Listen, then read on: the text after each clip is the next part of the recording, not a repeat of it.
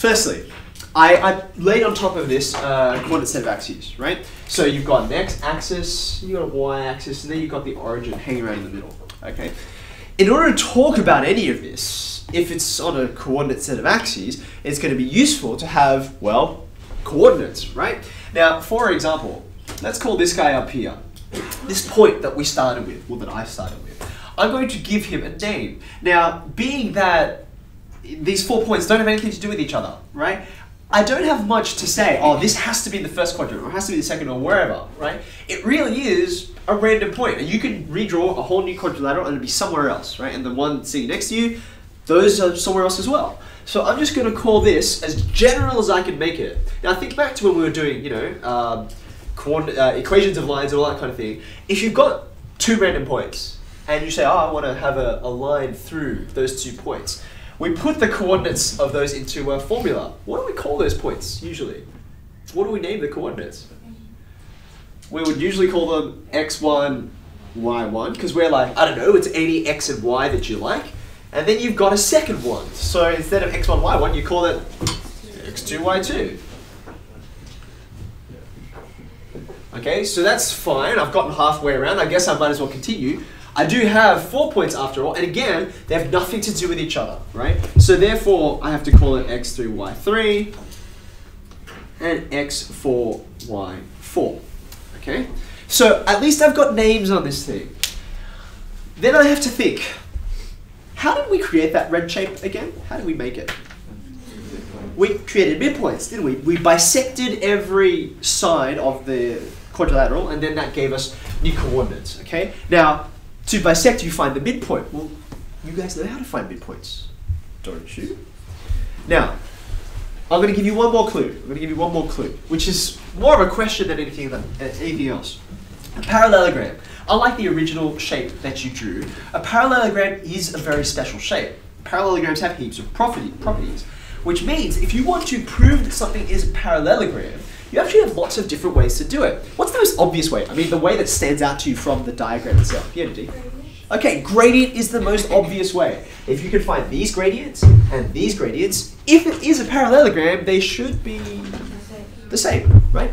That would be one way to do it, and that's fine. You actually can totally do it that way. However, one of the things I'm going to try and illustrate to you under this little subheading today is that while sometimes you can do something one way, that doesn't mean that you should. Think again. Parallelograms. Sides are parallel, or opposite sides are. What else do you know about a parallelogram? What else do you know? Yes, or yeah? Go ahead. Okay, diagonals.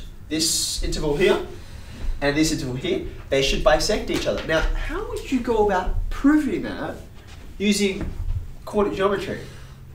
Let me give you another couple of clues, right?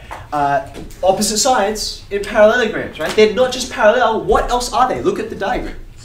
They're equal, aren't they? So if you found some distances, that would be another technique that you could use. I'm not saying that you should, but you can, right?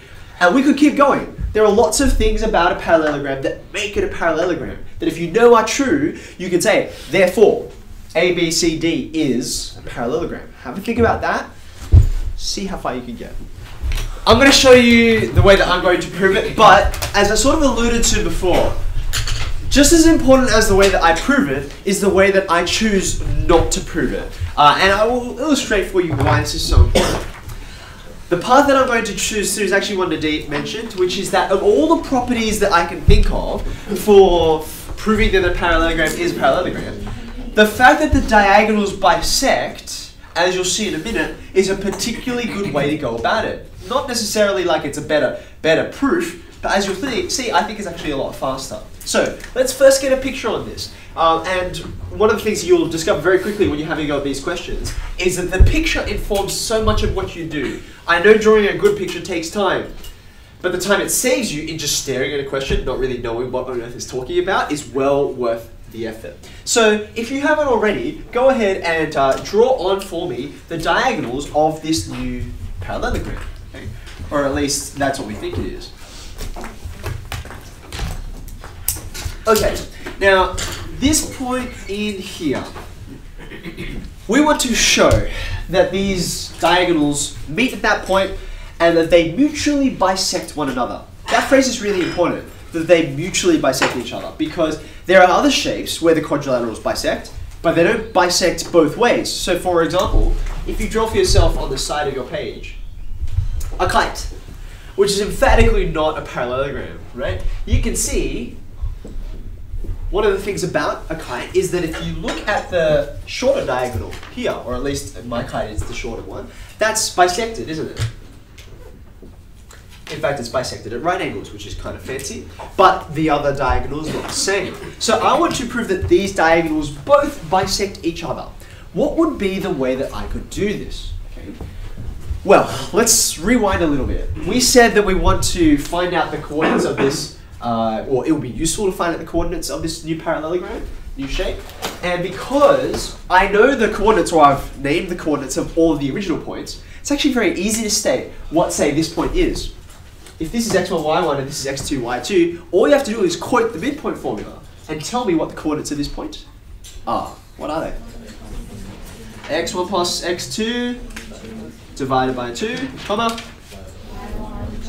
y1 plus y2 also divided by 2. You're just averaging them, right? And the wonderful thing about this is because every point that we've just placed on the coordinate axes is in the same format, it doesn't take me much mental thought to keep on going all the way around. So for example, this guy down here will not be x1 plus x2, it'll be x2 plus x3. Same for the y's.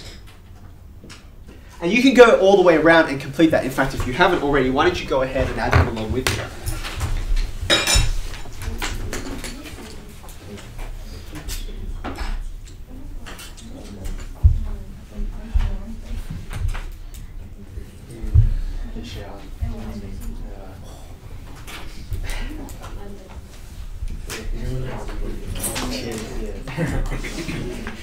Okay. So now I know where all of the vertices of my so-called parallelogram are. How am I going to show that these mutually bisect each other, these diagonals, okay? Now, remember I said to you, it's going to be just as important for you to see the way that I don't do this, as well as the way that I do it.